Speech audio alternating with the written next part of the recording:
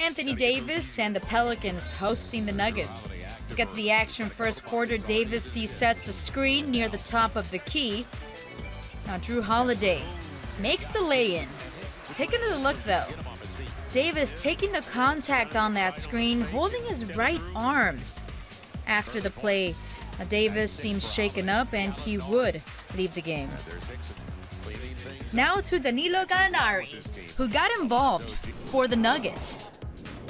Gallinari knocking down the three from the top of the key. Denver up by 5. Now to the third quarter we go. Nuggets up by 2. Emmanuel Mudiay lobs the alley-oop to Gallinari and takes the foul. Gallinari goes up high for the slam. Finishes the night with 32 points. Nuggets go on to win 115-98.